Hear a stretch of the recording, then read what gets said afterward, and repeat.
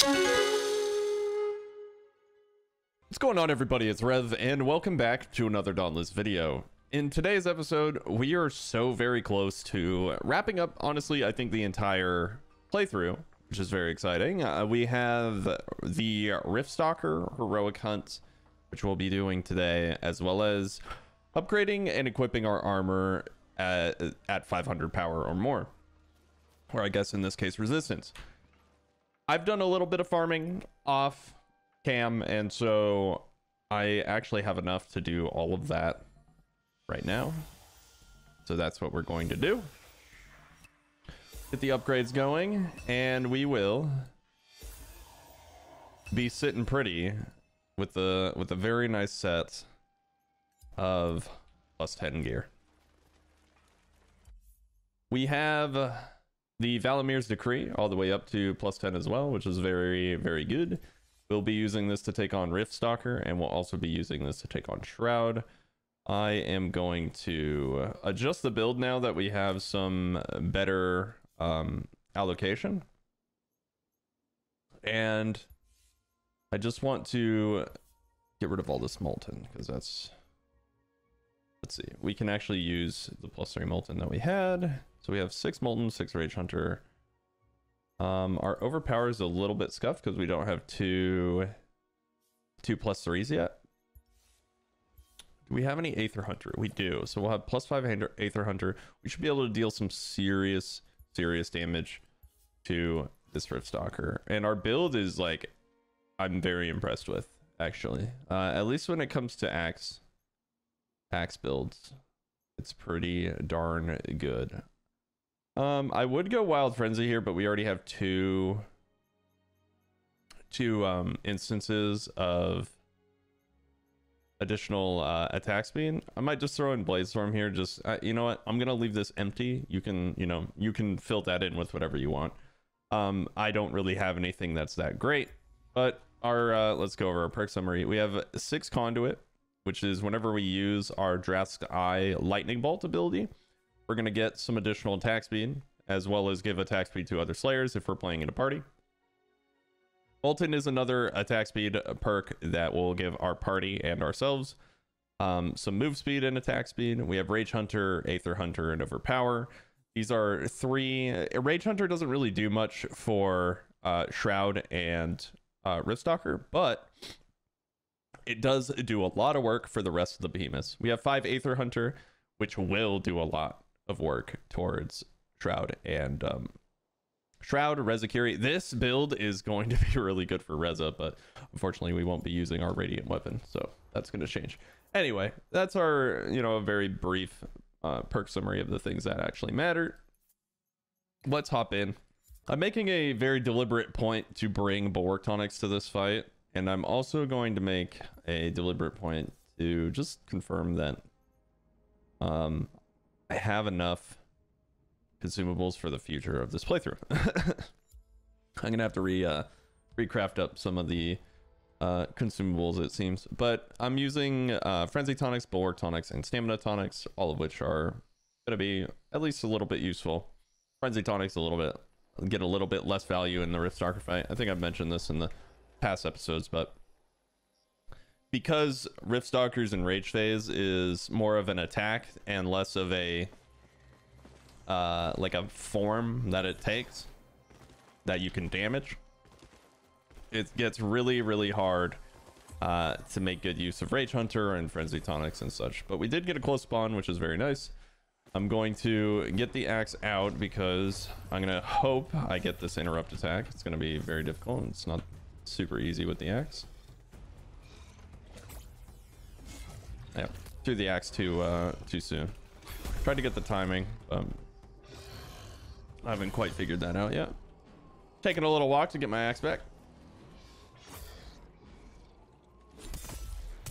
First order of business is trying to get a KO. Getting pulled into the Shadow Realm, that's totally fine. We do not get the kind of easy interrupt that we get in the normal version, which is fine. Gonna just be waiting for the interrupt. There it comes. Got him with the Grim Onslaught.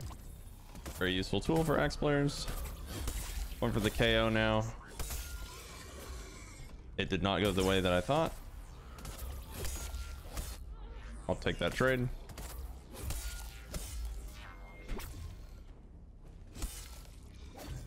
Now I want to stay healthy, and the reason for that is my Valimir unique effect is going to be dealing a lot of damage. It also deals additional splash damage, so it kind of explodes, which is nice. Roll that. I'm just gonna stay on the move a little bit. I have my stamina tonic active, so I can honestly just run around. Right, throwing my Grim. Get that big explosion damage. I'm just trying to utilize that as much as possible. Every time there's this purple sheen, and you can look at the new little health bars at the top right, you can see that Aether form is active, and that's when Aether Hunter is also active, so we're going to be getting that additional damage there as well.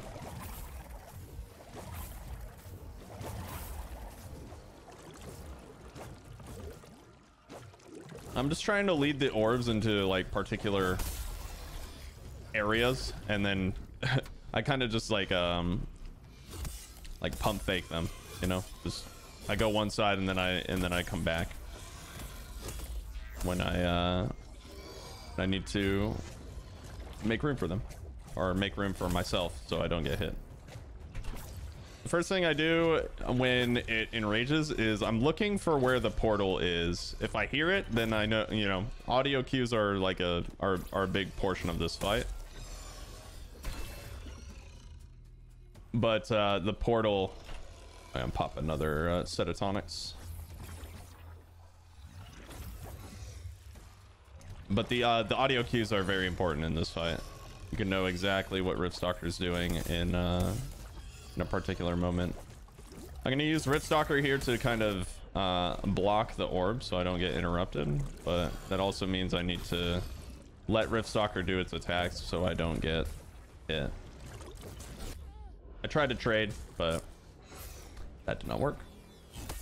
From Onslaught, get rid of this Valimir proc. Gonna heal up because I want my axe to charge faster. Valimir unique effect. Very important. There it is again. Trying to get a break, and it's already running. Nice. We're doing well. Gonna get some high ground. There it is, already in the distance. Excuse me, I have the hiccups now.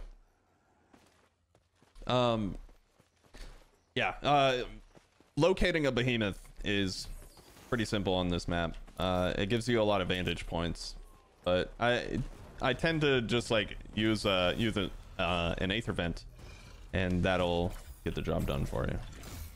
Yeah, that was a feint. I knew it was a feint based on the amount of time it took for Ripstalker to come out, but I just kind of rolled the dice on that Grim Onslaught and just hope that it's gonna be in an area that I'm gonna be able to hit it. I wish my axe was a little bit more charged for that, but it's almost dead. And this is the power of Bulwark Tonics, honestly. Like, I've taken a lot of hits, but yep, see, like, I don't have a Bulwark Tonic now, and it took a fat hit.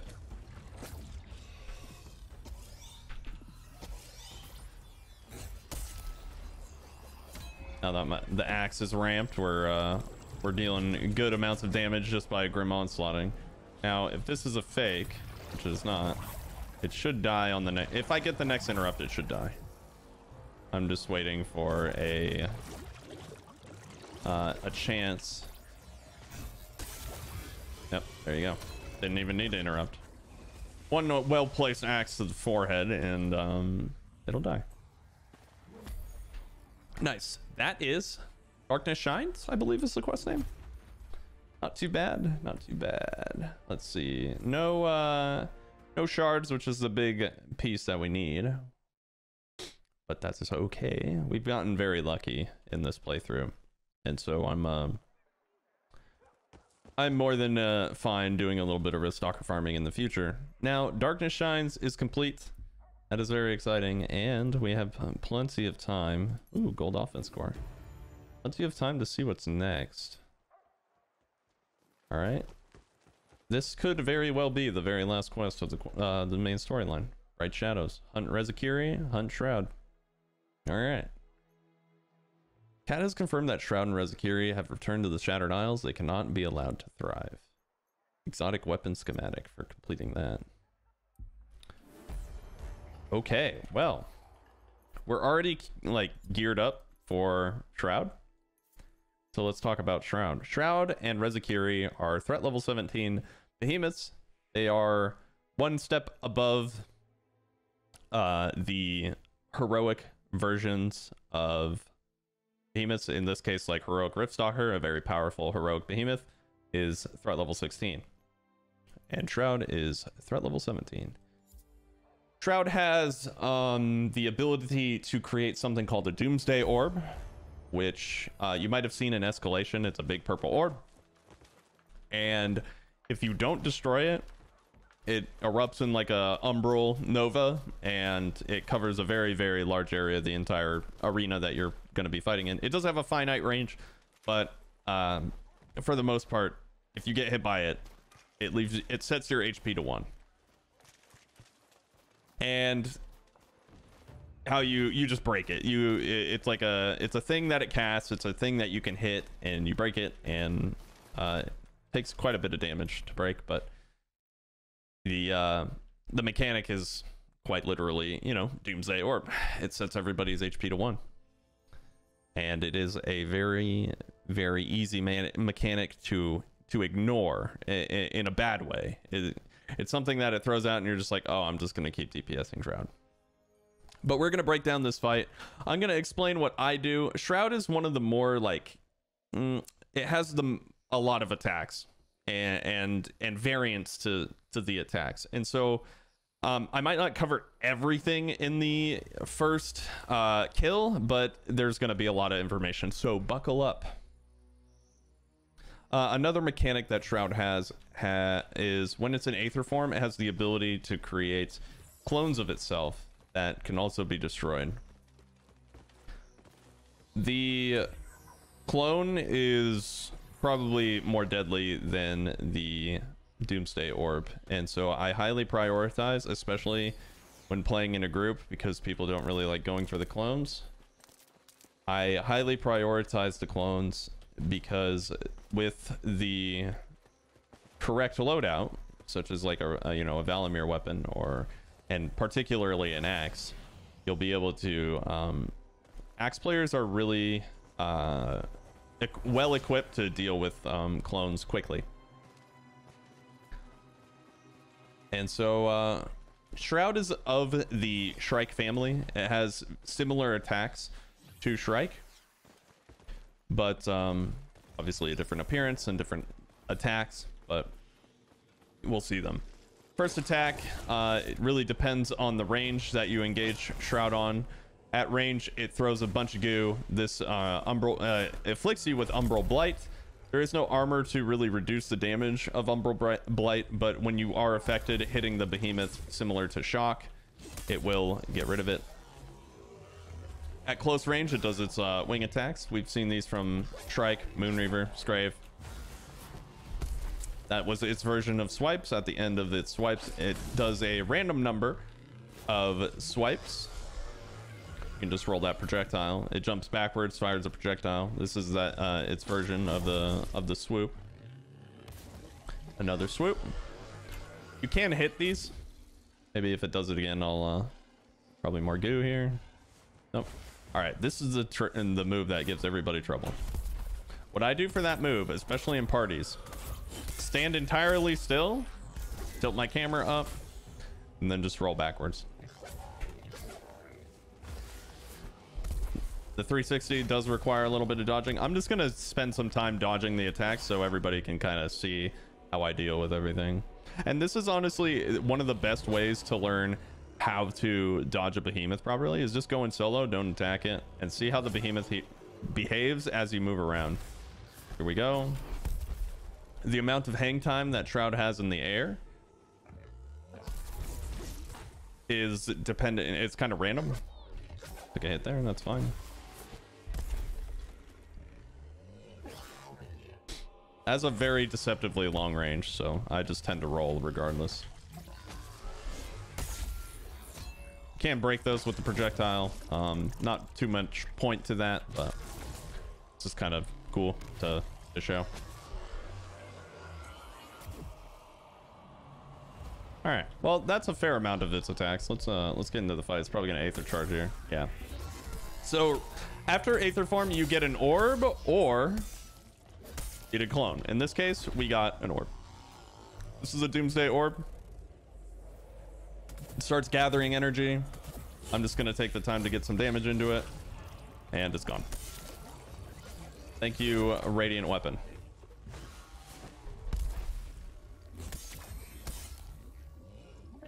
Ground slam.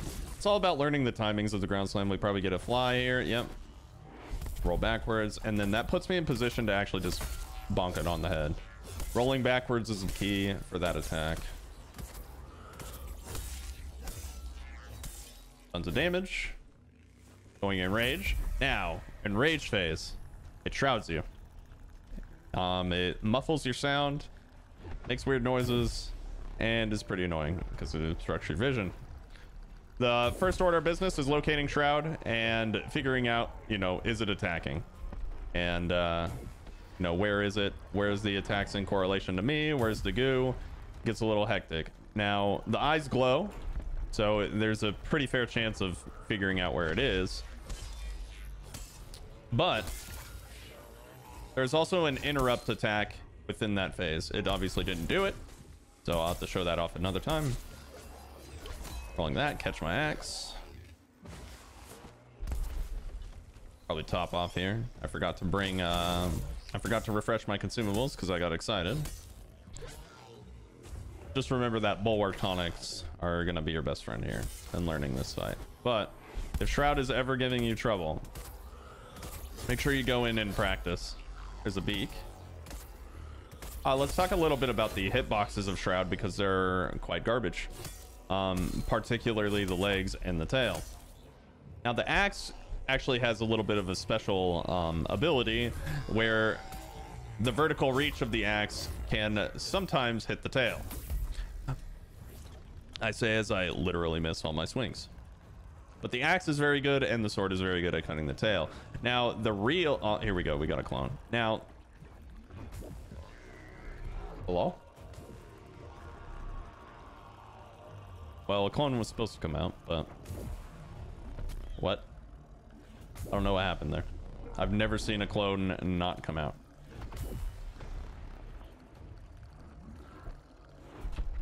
What was I talking about? I'm totally thrown for a loop. Oh yeah, the hitboxes.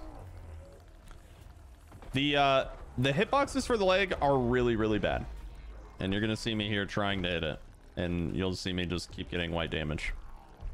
Now, your spacing is important on the hitboxes, as well as a really cheesy way to get it or to hit the hitbox is aim low for the feet on like the repeaters and bring a marksman chamber. There we go. Yeah, the hitbox is very low, and so if you're hitting like the thigh region, you're not gonna get it, but you got to go for them toes. You know what I'm saying? Hashtag them toes. All right, we got a clone, and we're level 3 debt after that throw.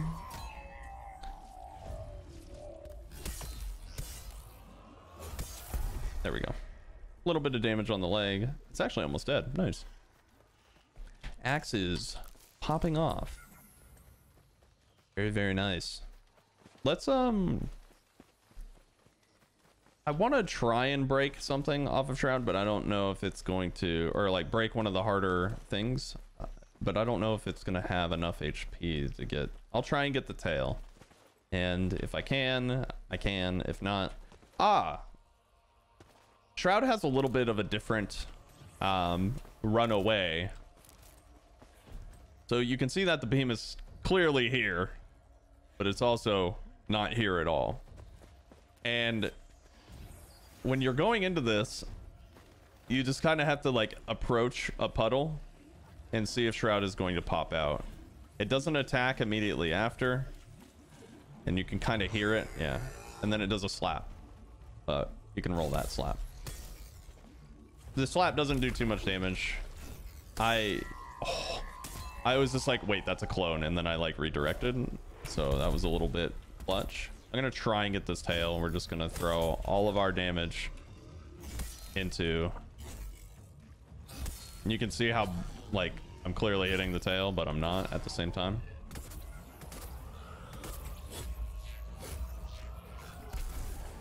Onslaught's probably pretty useful here for breaking the tail. I don't know. We might get the interruptible attack, and then that might give us a little bit more. I'm used to playing the sword, so the sword is like very simple at. All right, so it charges, then it picks someone. I'm gonna get rid of this, so I'm not gonna be able to really get any damage.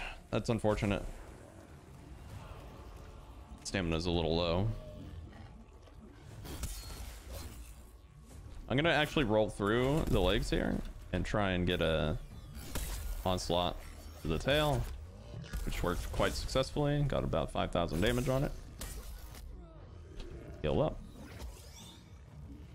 Get on this rock to try and get a little bit more elevation so I can hit the tail hitbox. Dang, one hit with the Valamir. Oh my gosh, it just keeps spinning. Come on, Shroud. Unlucky, couldn't get. Ooh, what is that? We either got the we got the hunger. Nice, another exotic. Easy exotics. Easy exotics. Now, when you fight Shroud, you have the chance to get. And we got nightmare shards. Very nice. We double rolled. Nice. We could upgrade the whole armor set if we wanted to, or we could get one of the Shroud weapons. But I don't use the Shroud weapons too much. The armor is where it's at. So that was Shroud. We're going to. I don't feel like I covered everything that Shroud has to offer, but hopefully watching me dodge was a little bit more easy to grasp as a first time experience, if that is your first time or no, one of the first times fighting Shroud. How do we want to do this for Reza? Because we're going hot into Reza fight. I'm just gonna go weighted strikes here. I'll go conduit molten, rage hunter, overpower, weighted strikes, wild frenzy. Meh. We need to craft up some more potions.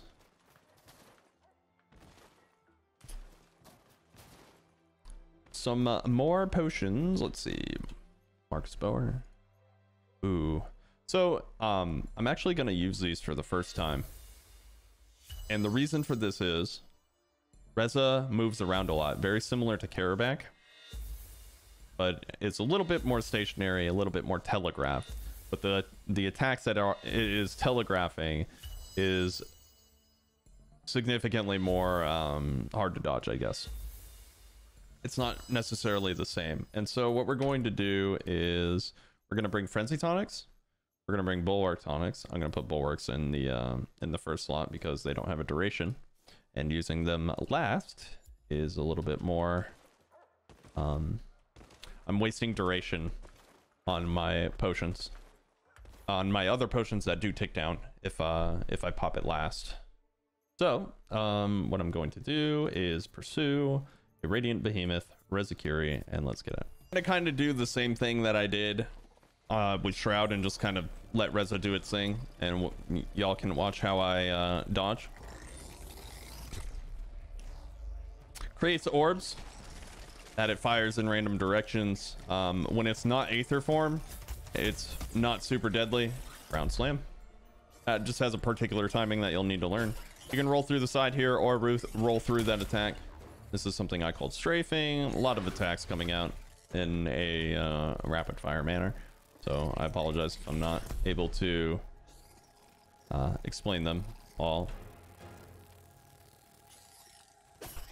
Oh, okay. You can roll that little strafe. It's very hard to do if you're actually attacking. That attack looks very deceptive, but it actually goes in like a this goes like that. It makes like an X pattern.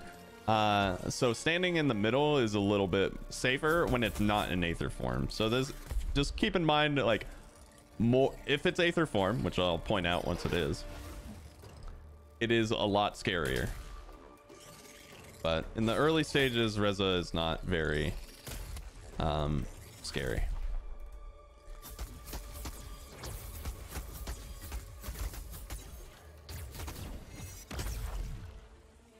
Some Karma Breaker and Tempest Storm up. I'm gonna take the time to pop my potions. Now for this attack, I tend to tilt my camera a little bit down towards the ground so I can see the maze kind of happen. And once it goes Aether form, I'll demonstrate what I'm talking about. Here we go, Aether form. So the lights on Reza kind of, well, light up, and now we're going to be getting more strafing, more orb attacks, and more everything. It also has laser beams, which there we go. I try to move in really close early on that attack, and just kind of roll through. The laser beams aren't too hard to dodge, so here you can see a lot more orbs. And so, like, positioning yourself pretty far back and then tilting your camera down, you'll be able to see where a majority of them are clustered up. And there are some spots that are just not going to be advantageous for you. Now, you can see through the course of this fight that Reza has been moving around a lot. So I'm gonna just stop that for a moment.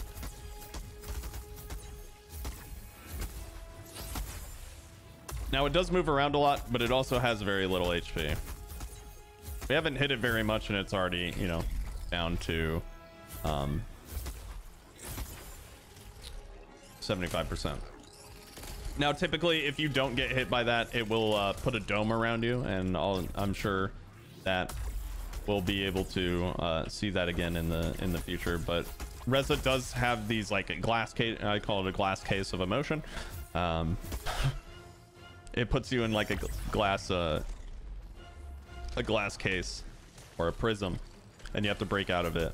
But the orbs that Reza fires can still pass through them, and so it's kind of a dance, limiting your space.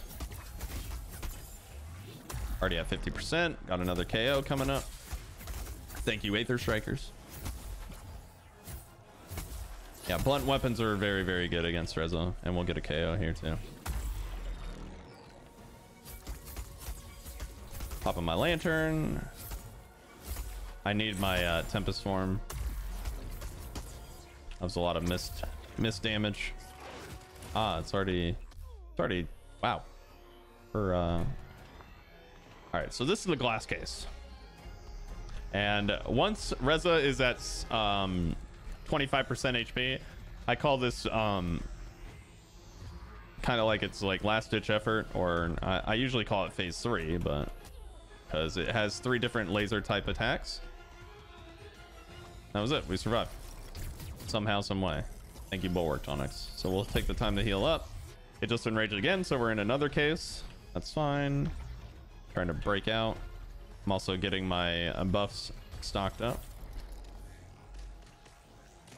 so you can get more damage in if you can navigate the maze. I tend to not really risk it and just tilt my camera down, and then I'll move forward as I think the orbs are just not going to be able to hit me.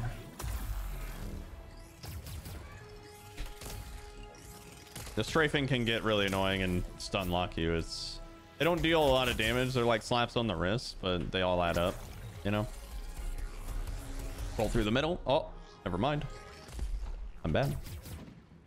You can roll through the middle. That laser beam attack is really not juice. We got 4 shards again on Reza. Wait. I don't know. I think I'm the luckiest. I'm the luckiest. That's it. I'm just end of sentence.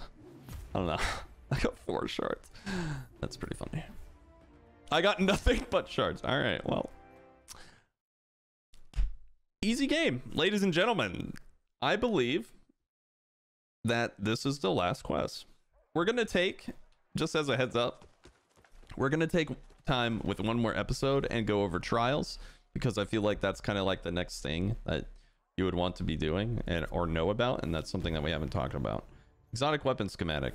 All right, I got the Molten Edict. I already have the hunger, and you know, honestly, the exotic weapons and armor, save for the Tragic Echo and the Skullforge, not really that wild, unfortunately. All right, well, what do we got? What do we got? I'm just saying if anything else is available. I'm sure this is probably just craft an exotic weapon. Yep. Cool. All right. And yeah, we have cleanup on the lantern quests and the concussive grenade quest. King of the Hill as well, if we wanted to do that. But we also have Luck Be a Lady, which I've turned in because I've drafted a video for this particular portion of the game. And so we have Trial Run, which introduces trials, and this is what I will be doing in the next episode.